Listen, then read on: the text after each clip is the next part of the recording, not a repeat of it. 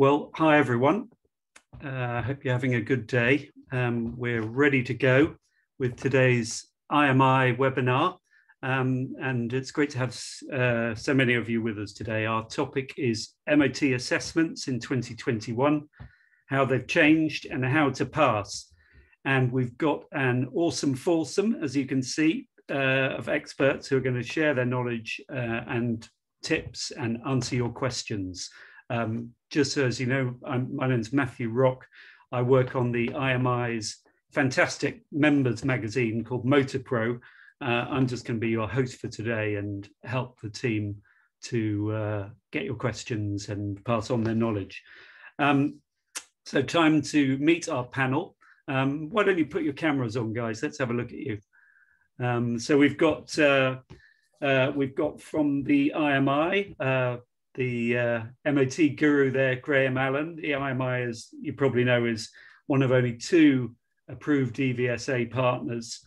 So good to see you, Graham. We've also got no less than 2 people from the DVSA with us today, which is great. So thank you to Chris and Simon for joining us. Really good to have you with us. We really appreciate it. And then last but not least, we've got Roy Prosser from Krypton with us. Roy is himself, like in fact all 4 of our guests today, is a one-time qualified tester and technician. So we've got a lot of knowledge in the house. So good to have you all with us, and thanks for being with us today. Quick word on the format. What we're going to do, the 4 of us, is have a little bit of a chat. I'm going to ask each of the team to share some tips and let you know about the state of the market at the moment. There are a lot of questions, obviously, about with extensions, with COVID, with new pass rates for the MOT assessment. A lot of questions out there, and we hope we'll be able to answer all of those. Then after we've had a bit of a chat, we're going to take your questions towards the end. But if you do have some questions, though, we'll keep an eye on the Q&A tab during the conversation, and if some come up that we want to tackle straight away, then we'll do that. Just I hope it's easy for you to understand the Q&A button there. Type in your questions. We'll keep an eye on those, and I hope that's straightforward for you. I should say that this webinar is going to be available afterwards. So if you have any technical issues or anything like that, then we'll share it out afterwards, and we can take further questions afterwards as well. So anyway, we're going to start off, but we're going to start off, I think, with a poll. We just want to understand the state of play among the guests with us today. So Georgia in the background is going to launch the poll, I hope. Georgia, are we good to go with that? Great, thank you. So if you wouldn't mind just putting in your answer to the question, which of the following is the main reason you haven't taken your annual assessment yet? Please be honest with us. It's all anonymous, so we won't know who's filled in which. Too busy with other work and not had time. There's still plenty of time before the deadline. Too busy with backlog of MOTs because of last year's MOT extension, or concerned that I might not pass. So I think what we're going to do is to leave that, if you could put your answers in now, but I think we're going to leave that one live as well, just for a few minutes. Anyway, let's crack on. We've got a number of discussion points, which you can see up on the slide.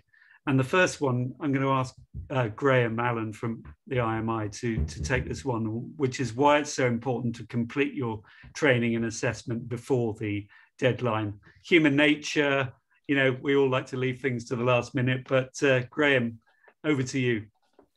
Thanks, Matthew. Good afternoon, everybody.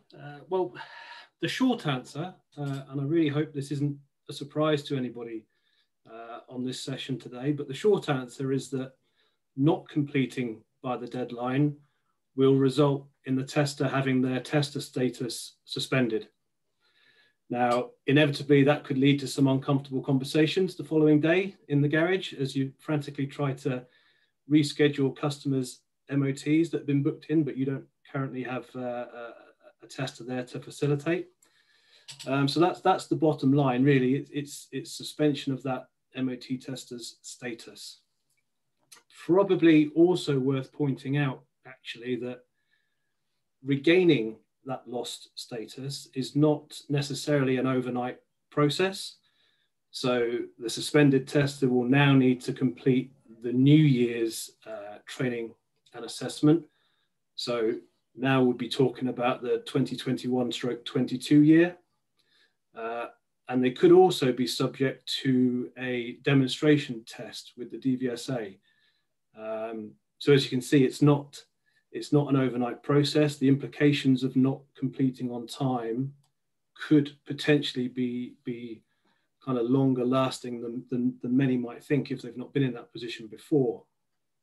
So yeah, I mean, that's the consequences covered, but I think this session is more about providing advice, guidance, solutions, as much as anything else. So you know, hopefully we can get on and talk about more of the positive issues, but it's important to understand the consequences of not completing on time. Yeah, thanks, Graham.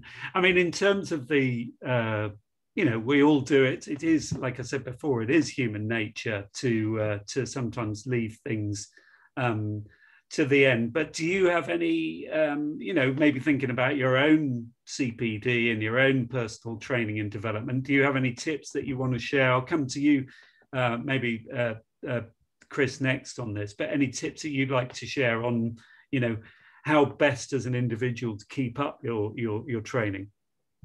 Yeah, thanks, Matthew. Good afternoon, everyone. I mean, yeah, Graham's right. Ultimately, you know, we can switch people off from testing. I haven't done the training on time. The aspiration for training is always that it's done early and people learn from it. So we don't want people really leaving it to the last minute to train, because you don't train the best then. You don't learn the best. You're just trying to pass the assessment as quickly as you can. What we will want to try and drive is having that continued professional development throughout the year. And you are learning throughout the year, and that's either by you reading books, manuals, guides, or taking up courses and alike. So when you come to annual assessment, it's not difficult. It should be a fairly easy thing to pass, and you've got the knowledge. So yeah, it is easy to say, sit here and say, yes, you should do your training well in time. And we all know everyone doesn't. But I mean, at the DVSA, we have structured time. I know that we're probably a bit different. We get given time allocated for training out of our day to go and do training. And it's things like that I think, you know, we want to try and adopt in garages as well. So whereas you might get trained on products, i.e. the product you're working on, be it whatever manufacturer or new system, I think MOT needs to be thought of in the same remit. So in the modules for MOT and all the things that go with MOT, it's keeping your skill set high, whether it's MOT testing, whether it's servicing, whether it's master tech, all those sort of things. We're trying to get MOT thought of on the same sort of level. So you don't have these shocks at the end of the year. So this time frame, this, you know, the end of the 30th of April is looming. It's not a thing that's looming. You just done it. So the training's in the box and you've learned, and you're a better tester, technician for it as well. Yeah. So yeah, that'll be my kind of tips really, is just to try and factor it into your yearly learning about being a technician. And MOT, another string to your bow of being a technician, isn't it? It's not the whole thing. Graham, anything you want to add? Yeah, I mean, again, this shouldn't be news to anybody here. I mean, you can see it on your screen there. You know, DVSA have extended the annual deadline this year, as you can see, 30th of April. IMI fully supports this decision. You know, our industry has been hit hard by the pandemic this year, and you know, MOT testers are still servicing the backlog of MOTs as the general public utilised that extension last year. Again, absolutely the right thing to do. So giving testers a little bit more breathing space to complete this year is absolutely right. That said, you know, the reality is the training and assessment does still need to be completed on time. Our recommendation really would be to try and break it up, do it bit by bit. You know, that 3 hours of training, break it down into manageable sessions. So you're not presenting yourself with the challenge of the training and the assessment after a hard day's work on that final deadline day. So yeah, breaking it down, I think would be a good piece of advice there. It's Excellent. good as well, isn't it? It's good, you're all in this together. So technicians are all in this together, all testers. Any areas you're sort of like struggling on the annual assessment or on the training, have those discussions over a cup of tea with your peers in the workshop is good ways to learn. Yeah. I mean, you quite often find on most training courses you go on the conversations you have at break times or in the evenings are probably the where you learn quite a lot of stuff actually. So having those conversations with your counterparts, your peers in your garage about areas of the MOT or anything actually that you're not sure of is good. And if you still don't know, I think it's time to seek further advice and reach out to the likes of IMI for training, etc. Yeah, I think it's a good moment to move on to the sort of second point that we've got as the discussion points there, Chris. But I mean, and this really is one for you, I think, is, how has the assessment and the test changed this year? Obviously, there's been a lot of talk about this and the new higher pass rate and different things thrown into the assessment. Can you just give us your quick heads up on that? Yeah, so it was always planned to evolve, and we've been very clear on that from the start when it's kind of outsourced, if you like. So the annual assessment was always quite a low pass mark, and we've always been quite clear how it's going to track up to be a bit harder, if you like. And it needs to evolve. We need to bring in new things. The test doesn't stay still, of course, does it? It changes. So in 2018, there was the big EU directive. We came in, lots of new failures and fail criteria that came into the test. So it needs to evolve to marry in that. We've always wanted to broaden it as well across to not just testing vehicles, the broad spectrum of MOTing. So a little bit running the garage, understanding how to issue duplicates, replacements, the kind of rules around that, and emergency testing, that sort of thing. So we always wanted to broaden it, and we'll continue to broaden it actually into it. The tester's got this broad knowledge of testing, so it does evolve. So yes, it is a bit harder. I admit it's a bit harder, but it's nothing that's not there in the guide or the manual. There's no hidden things in this. It's all stuff that people learn and should know actually. So and I think if you do put the effort in and training, it's easily passable as well. So yeah. I was going to bring Roy, thanks, Chris. I was going to bring Roy here in at this point because I know, Roy, you keep a close eye on the tester forums, and you hear the chat that's going on. Yep. What are some of the things that you see that people are concerned about? It is very much about. I think the concerns are, obviously there's this thing of, if I don't pass, I've got to stop testing, so I've got to pass. And it feels you pick up from a lot of people that it's very pressurized. But in all walks of life, if you don't pass stuff, you can't carry on doing it. Certainly, I think as people are getting concerned about things changing, and on some of the forums you'll get, and it's not always asking for advice, but it's asking for opinions on, what is now a suitably welded component and what is not a suitably welded component, and stuff like that that's going to come up in the assessment. Certainly, going back to Chris's point about the broader things of testing, categories of vehicles, the what is a class 4 and what is a class 7, and where does a dual purpose vehicle at 3.2 kilos come in, 3,200 kilos come in if it's got a second row of seats. That seems to be the stuff that's really causing the confusion, from what I pick up anyway. Right. Thanks, Roy. I mean, Graham, are you hearing similar things? Yeah, certainly around the broader spectrum of, it's not just about testers completing a test. As Chris said, it's about the issuing of documents, but that is all laid out in the training syllabus each year, isn't it? So as Chris said, there shouldn't be any hidden surprises in there. It's not designed to catch anybody out. The syllabus each year outlines what is expected of a tester to know and understand. Picking up on the comment. Now, I should just remind, if you've just joined us in the last few minutes, that we are running a poll just to find out about where you are in terms of your own assessment. So if you haven't filled out the poll, please do, and that'd be very helpful, and we'll share the results at the end. I mean, just sort of moving things along, and like I say, please do put any questions that you have specifically about the changes to the assessment or any concerns that you've got or questions that you've got about the topics raised, put them in the Q&A chat, and we'll the Q&A button, and we'll try and take those in a second. I mean, I'm going to come back to you, Roy, but all of you on this one, really. I mean, I think that there is it strikes me, and I'm not a qualified technician or tester, but it strikes me that the MOT can get sort of fenced off as just, you know, an obligation, the assessment, an obligation in itself. But actually, the process is helpful on a wider level to the business and to yourself, isn't it? I mean, and it's a way for many garages, it's a way of marketing. It's a sort of way in with new customers. So, Roy, any thoughts on this? Yeah, certainly, as people have been using their vehicles less during the lockdown period, as people have, for a lot of people, their incomes have been reduced during the time. Servicing is the first thing that always goes, and it's I suppose been the same as long as I've been in the industry. It's the thing that people skip on, because until something breaks, you just kind of ignore it. Whereas the annual check of if the vehicle's safe, it has to be done if you want to carry on using the vehicle. So people will still look around, book an MOT, and it is that time where it's a case of passing or failing the vehicle, advising if things are right.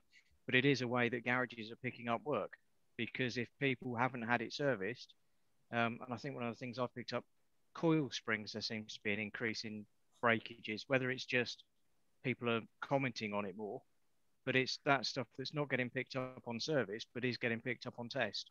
So it is a way of, you know, the garages carrying on bringing vehicles in for repair, as well as the annual test.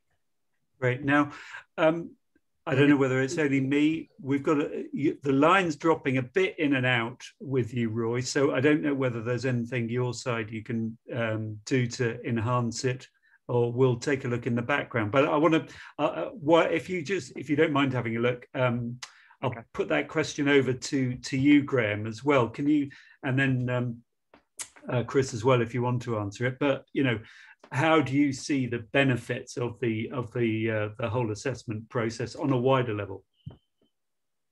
Well, I mean, the fundamental point of CPD or any training is to keep people current. You know, and here at the IMI, we're all about driving professional standards and professional development of our people. So, you know, it's absolutely fundamental to what we're trying to achieve here. And you know, the rate with which technology on these vehicles is evolving is phenomenal. So it's only right that the MOT evolves with it, and therefore the testers carrying out those MOTs need to be kept current. So it's an ongoing cycle, isn't it? But yeah, I mean, as Roy quite rightly put out, that some garages may be experiencing a downturn in their regular servicing activity, but one thing that won't go away is the MOT. Quite rightly, you know, if vehicles aren't being serviced or maintained as correctly as they should be, the MOT is the final kind of stopping point, isn't it? That's going to pick up additional work for garages. Yeah, it's interesting of the poll that we're running. I'm told that of the we've had 28 answers, and 13 of those are saying that they're people are no, 7 are saying that they are concerned that they might not pass it. So there might be a bit of a confidence issue out there because of the changes that there have been to the assessment. And I completely understand that. I mean, I'm not a big fan of assessments myself. I mean, not many people are.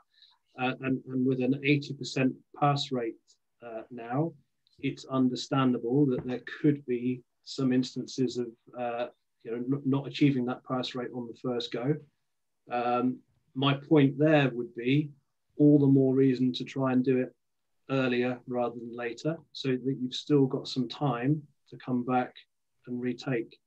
If you're doing it on the last day, which we see it every year, you see people logging in the evening of the final day, on deadline day, so to speak. If you don't pass it on that one go, you've kind of left yourself a bit short. So again, all the more reason to start the process early. Yeah, Chris, I got to get Chris. I'll come to you on this, but I also want you to think about coming up on the questions. A couple of points about why the assessment is time limited, which give you a chance to think about that. But sorry, back to you, Chris. No, I was just going to say, I think that's the point of the fear that people might fail it. I think it shouldn't be a fear that you're going to fail it. It's kind of okay to fail it. We learn more when we fail things, don't we? Because then you go and learn it. And the idea being is, like Graham said, if you do it in time, you can go away and you can see the things you failed on and research those and come back stronger and pass it. So that whole learning cycle is then working very well. Back to the point that Roy made earlier about, there's some people are fearful about, which class of vehicle should I test, all those sort of questions in there. Inevitably, those questions always come up at the wrong time in life. So it's always when you're on your own in the garage and that vehicle turns up and you don't quite know whether I can test it or I can't test it. So that's the purpose of training. The purpose of having quite a tough assessment is so that sticks in your mind. You remember, okay, that's a class so-and-so. I can test that or I can't test it. So you know those things when the chips are down, because that's when it counts. And that's the whole purpose of training, isn't it? To make ourselves better. So yeah, but I mean, back to the point of timing.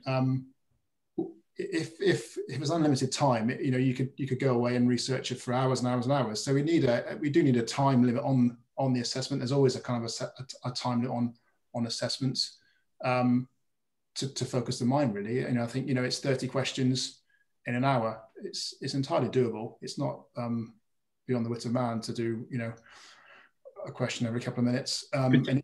Sorry, Chris, for interrupting, but particularly if the testers have done the training, the CPD as well.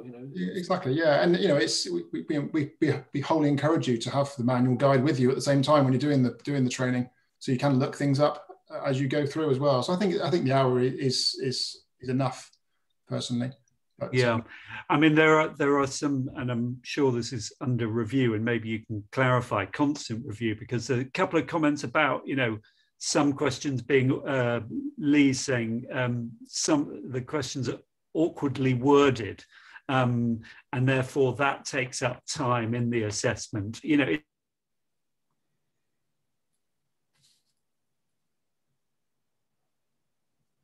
not sure if it's just me, but I've lost you, Matthew. Yeah, lost Matthew then, yeah. Oh, sorry. It's about if you have a look at Lee's question about the awkward, is the wording of some of the questions under constant review? Well, yeah, Simon might want to chip in on that one. But yeah, the questions they're reviewed every year. We're always reviewing the questions and changing them to and then make them fit. And if any questions that we feel that are awkward or being misunderstood, so we see that the same questions being failed a lot, then we can tweak it. But they are reviewed by us and by all the awarding organisations to ensure the questions are fair and well understood, though. Chris, can I ask a question on that subject? And excuse my ignorance here. Do testers have the opportunity to feed back on that sort of thing? Not directly, no, they don't.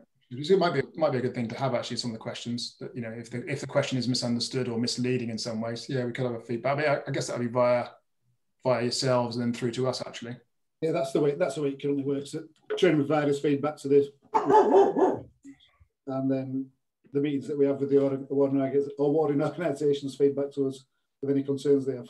I know the question there is, have the questions changed when the manual's changed?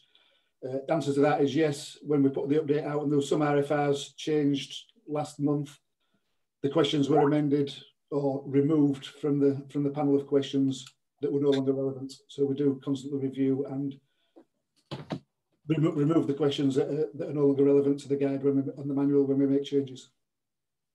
So that should cover that one off. And of course, in relation to the topics covered, via the syllabus each year and by the assessment questions.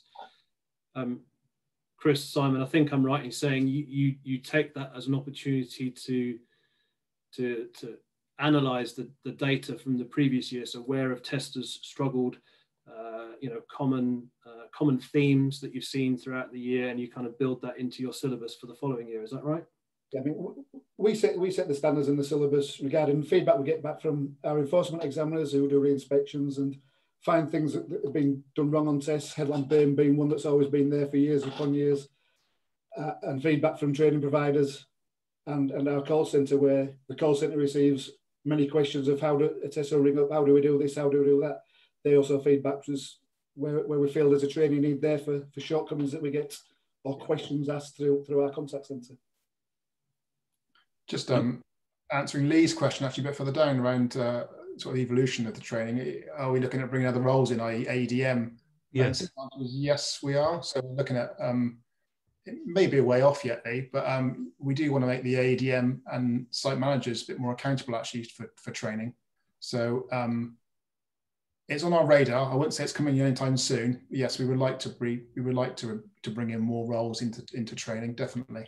And just back to Simon's point then about the way the questions are at the minute, it'll be difficult, but I would like to get to a position where the questions are more tailored to individuals, and that would involve a lot of data collection. But trying to understand where an individual is struggling or may need a training need would be better, rather than it being a bit of a blunt tool like it is today, and having the standardized question pack, if you like. It would be nice to have, if we knew a tester or whatever is struggling in a particular area of the test, whatever that may be, we could have some questions around that or some more training around that area so that person improves.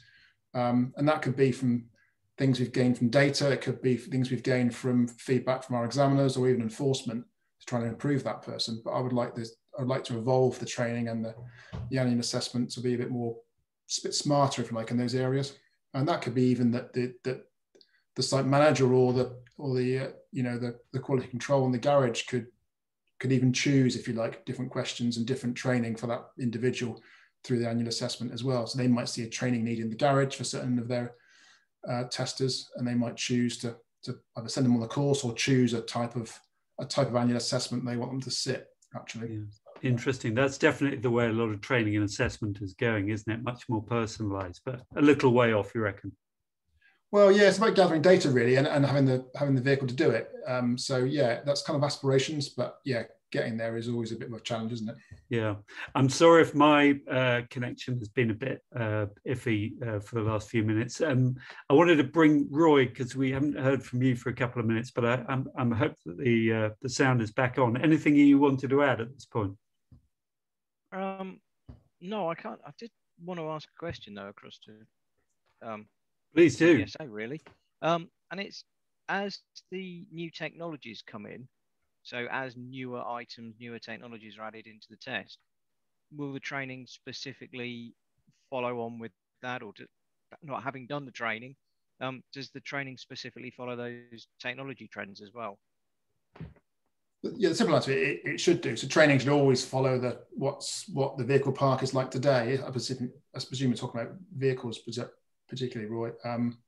So yeah, I think vehicles are advancing really quickly. I was on a call this morning around autonomous vehicles and the rest of it, and actually it's quite scary the amount of things that are changing on cars and how rapidly it's changing. So yeah, and the MOT at some point is always, MOT is naturally always a little bit behind the curve, and that's kind of right, I think, that we're a little bit behind proper futures, because it's the way the vehicle park comes into servicing and into the MOT being 3 years, of course. So that makes sense. But yes, training and the MOT itself always needs to keep pace with tech and modern vehicles. So when we're training people to be testers in the first instance, and then continued improvement, we need to make sure that the questions are relevant to the vehicles you're testing, actually. Yeah. On that note, I'm just looking at the assessment topics for next year. So just to be clear, next year, not anyone listening thinking that we need to know this for this year. And some of them include, lighting systems, as Simon mentioned earlier, multiple function lamps, electric and hybrid and hydrogen powered vehicles, fly-by-wire steering systems, carbon fiber components. So absolutely, yeah, evolving with the technology. Yeah, we've got, it seems to me as an outsider on this, that there's sort of very different trends. So we got the existing, and likely to be the case over the next few years, we've got the existing car park getting older, and people hanging on to vehicles for longer. And then we've got a lot of very advanced new vehicles with new systems entering into the market. So it's going to become more complicated for a lot of testers. Is that a fair analysis, Chris? I think without the due care and diligence of the annual training, yes, absolutely. But that's what the training. Sorry for speaking for you, Chris, but that's what the training is all about. That's what it's designed to support the testers with. I missed the question. My Wi-Fi had a wobble then. So. Oh no, that's all right, Chris. I was saying that we've got on the roads today, we've got a lot of vehicles that are getting older and people are hanging on to vehicles for longer. But at the same time, we've got new vehicles coming onto the roads that are quantum difference to the older ones. So it's sort of more complex for testers in how they kind of build the capability to service very different vehicles. Yeah, I think there's always been that gap, isn't there, about new tech coming in and older vehicles. Actually, I think you're probably right. It is probably advancing a bit quicker now than it has done in recent years. But there's always been that kind of breadth of knowledge required for a tester from testing, a classic car right up to the newest one. There's always and that'll always be the same going forward. Actually, so I think it's about keeping yourself current, isn't it, on new tech really. And vehicles doesn't have tires, they're going to have wheel bearings, they're going to have suspension. So the fundamentals are going to be the same. It's just some of the tech that's driving it is going to be quite different from going forward. Yeah. I want to, we're going to keep on with, because there's some good comments. Thank you for your comments, Nigel and Wayne and Lee. There are, and I think you can see these for yourselves. Nigel's saying that if the assessment has to be time limited, then make it longer, because, a number of people, certain people who aren't tech savvy can, struggle with that. But I'm interested, Lee makes a point, we have testers that struggle with dyslexia and other learning difficulties, and therefore require a bit of additional support, such as extra time. These are difficult issues and, quite specific issues, but I'd be interested to get the panel's thoughts on this one. We were discussing that actually last week. We have all the training providers get together and they were discussing this very issue actually. So there's quite a lot of plugins. You can have screen readers that will read questions to you and help with dyslexia quite a lot. So we know in DVSA we've done quite a lot of research into dyslexia. We do know that there's more people that slightly suffer of dyslexia in the motor industry anyway. So we've been looking at ways to improve our manuals and guides so that they can be more spoken word and diagrammatical rather than just textual all the time. So yeah, there is plugins you can use to read questions to people and help. And you can have people next to you to read the question to you and help as well, if need be. They can't help with the answers, but they can help you with the reading and understanding. And it was widely agreed at the meeting that that's acceptable to do so, as long as the person is not, taking the assessment for that person. They are purely helping with reading and alike. So there's ways and means to help out with this, and there always will be. So we're fully on board with that as well. Yeah, very good. Graham, or Roy, any further thoughts on that? Only something that came up in a pre-conversation really about the use of tablets and the use of maybe PCs where it's easier to have tabs open on a PC than a tablet, and that might be something worth people considering. Great. Yeah, I haven't really got anything other than what Chris has said, but again, another excellent point from Roy there. We have had feedback where people have said it's much easier to navigate this on a laptop or on a desktop rather than the tablet. Whilst it is accessible on a tablet or even a phone, it can be much easier to navigate on a laptop or a desktop. I understand that we've got the poll results through, so it might be a nice moment. We're going to take some more questions for another 5-10 minutes or so, but it might be interesting for you to see the poll results. So here we are. We asked you, this is like getting like a proper game show now, which is the main reason you haven't taken your annual assessment yet. 27% too busy with other work and haven't had time. 20% still plenty of time before the deadline. Too busy with backlog of MOTs because of last year's MOT extension, 0. And concerned I might not pass, 53%. So yeah, I mean we've discussed this, but there are concerns obviously out there about any quick responses on that one, guys? I just wonder what the fear is. I know, you know, what the fear is of failure. I guess that, you know, if you're leaving at the last minute, I understand that. But like we've been saying all the way through this about, you know, continual learning. If you do fail it, I know it's time out of your day and you've got to do it again. But, you know, and how do people perceive they're going to mitigate that failure? So what they're going to do to prepare better to not have that failure. So I wonder where the fear is driven actually. Yeah. Yeah, and it's a small sample, but you know, it's the guests we have with us today. Yeah, really interesting, Chris, that the last year's extension to MOT appears, based on this sample, to have no impact as bearing. Yeah, I don't know. Yes, yeah, it is interesting, isn't it? That I think for the last sort of 5 minutes or so, I just wanted to make sure that we cover off point 5, I think it is, on our discussion points about where is the MOT headed, and we've touched on this a little bit in terms of, you know, the more advanced vehicles and new systems coming into the onto the roads. But I mean, there are other changes afoot in terms of people and training and the equipment required. Roy, can I just come to you on this one, because obviously, you know, you're very engaged with the equipment that garages need. Yeah, I mean, I think it will be interesting as we get into testing more safety systems, the ADAS type systems, because that's something that is going to require more specialist kit.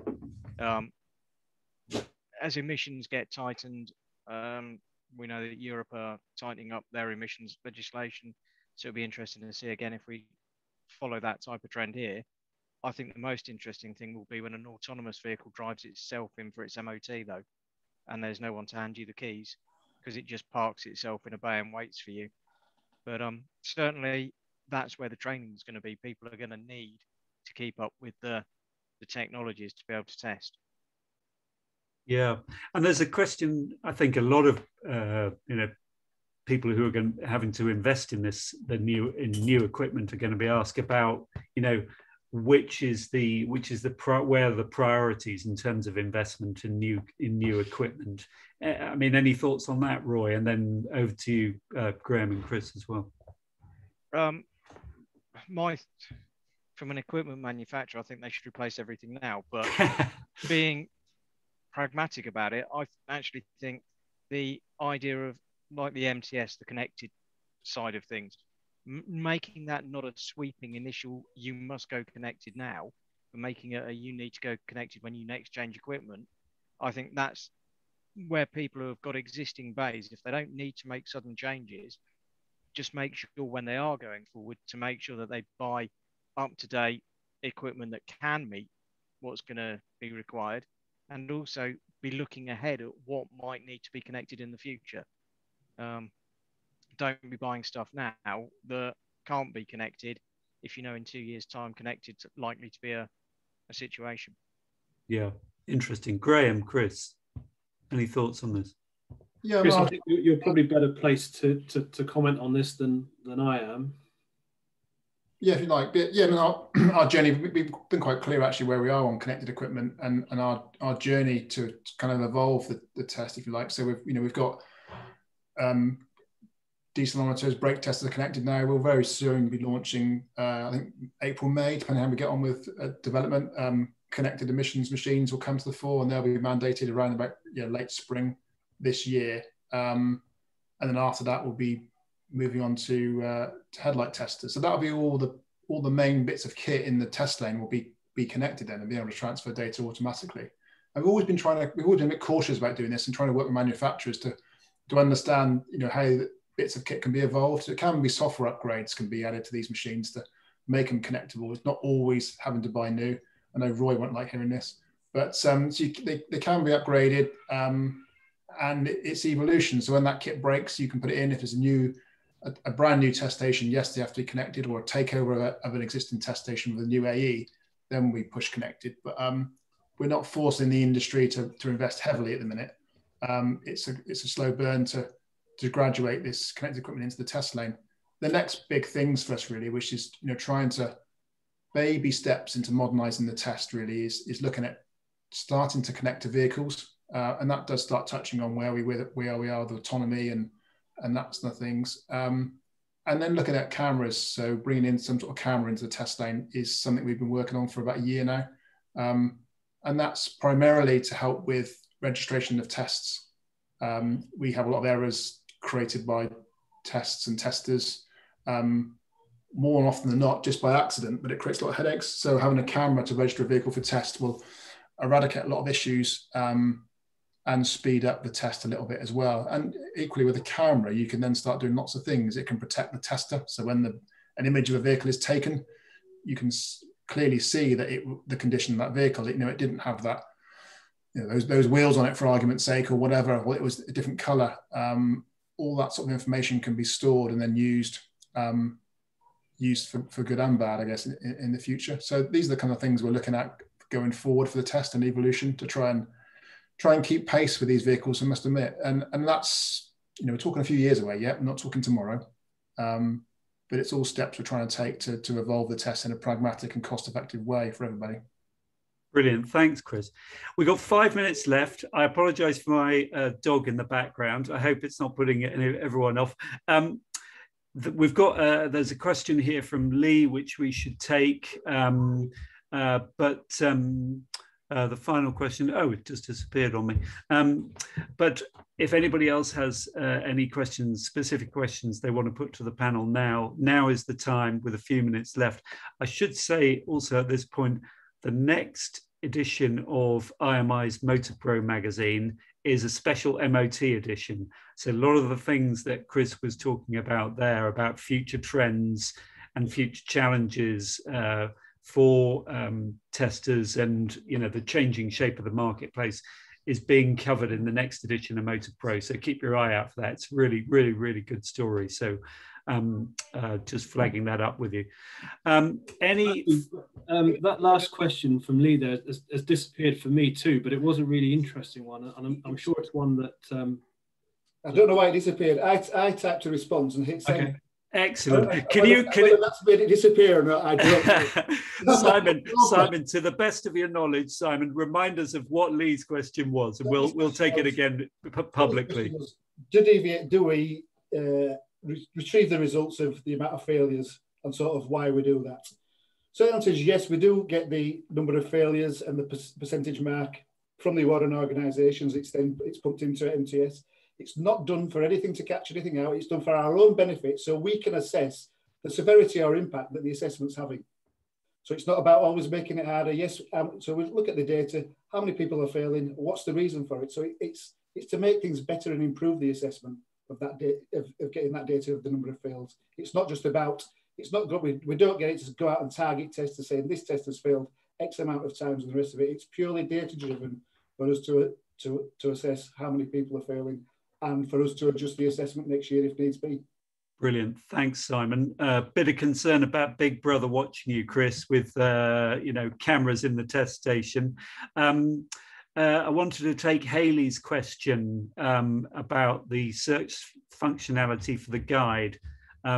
She's not found it as easy to use as the manual, and will there be further search functionality for the guide in the future? Well, you can search now by Control F on the guide, but which is, I know is a bit clunky. It doesn't always take you to the right place. But what we are trying to do at the minute is, it's a bit technical, but the current manual is what we call a HTML version, where you can link directly to the right bits of the manual. We're doing the same thing with the guide actually now. That's trying to be rewritten into that format to make it easier to navigate, so we can then put links into the right pages. But yeah, if you Control F and a search will find, you put in a keyword that will take the right area of the manual, today if you need be. Does that answer the question? Sorry. Yeah, I think so. I mean, Hayley, if you want to ask a supplementary, then please put it in the Q&A. Let's take John's question. Is it true that if you fail your assessment that you will be suspended from testing and that you will have to retrain? I mean, it's a fundamental question. Kind of, yeah. I mean, we're just on to Simon's point. I was going to say, I mean, we do track, we do see people have failed. Just to the extreme, we saw there was one tester that had taken the assessment 15 times on the bounce the other day. That's kind of not in the spirit of things in some ways, and they failed it every time in some ways. And it's okay if you want to take it 15 times, but after the third or second time, I would think I'd have gone away and done some training before I could go. That's probably where we should be at. But yeah, if you do fail it and you click over the time frame like Graham opened up with, then yes, you'll be suspended from testing and you've got to take next year's assessment. So that's yep. Them's the rules. Great. Well, look. Oh no, we've got another question. Oh, Hayley's come back. Yeah, the metadata has significantly improved the functionality of the manual.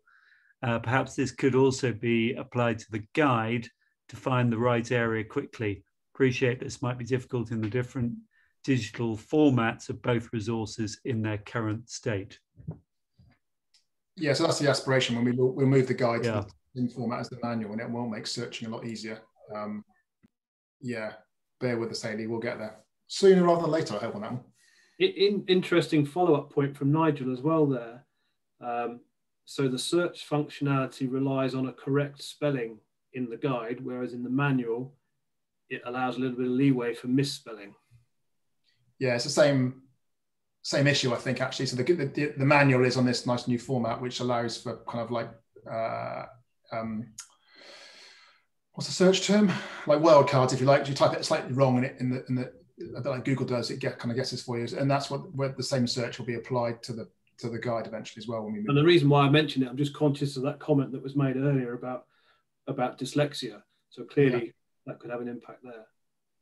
Yeah, no, don't ever read any of my documents. It's all red normally until I start going through it.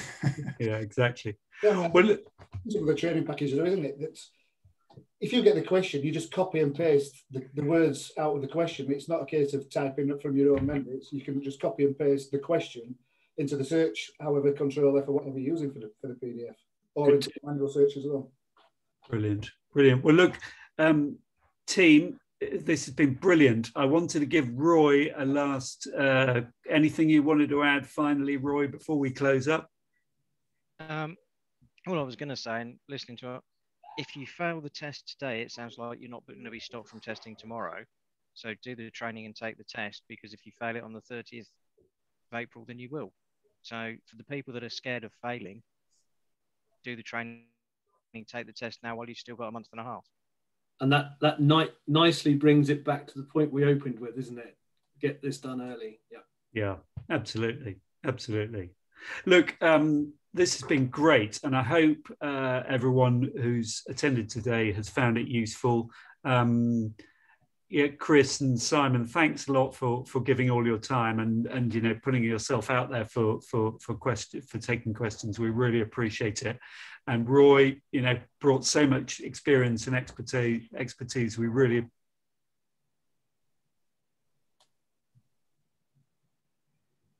MOTs wouldn't be the same without you. So really appreciate your time. We've got some useful links here on the screen, which we think might help you. We'll make the slide deck available, and we'll make the whole webinar available afterwards.